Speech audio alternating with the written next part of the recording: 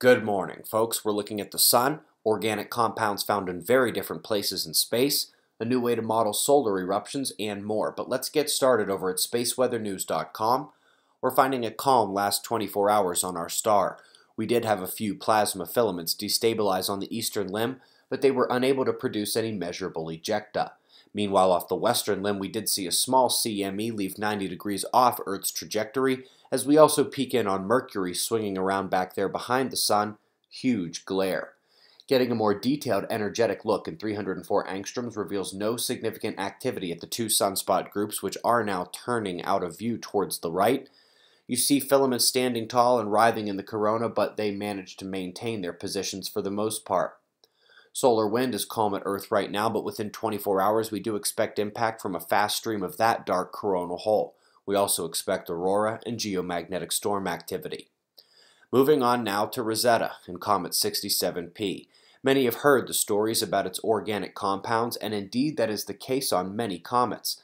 Well, now they found the same compounds in a dark, dusty, gaseous, nebulous region of space that is in its early star formation processes. They conclude that it is the stars somehow producing the organic molecules and not a signature of life out there. But then again, stars making organic compounds is a bit of a wow in its own right.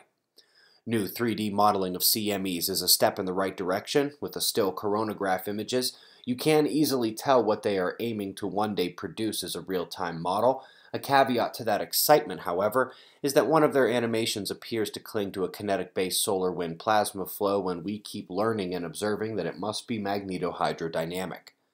Folks, my wife, our CEO, Catherine Davidson, has been working on a children's book for months. The care and diligence has been so impressive. At one point, a publisher even told her it was the best kids-first book he'd seen this year. Available for pre-order now, guaranteed delivery in time for the holidays, and the first 100 people to get the book get a Kira and Lulu sun button for the kids as well. We'll be updating the planetary positions for the month in a few hours for website members over at suspiciousobservers.org. Coming up, we've got the world's wind maps, null school, and shots of our star to close. We'll do this all again tomorrow, right here, but right now it's 5:55 a.m. in the new Valley of the Sun. Eyes open, no fear. Be safe, everyone.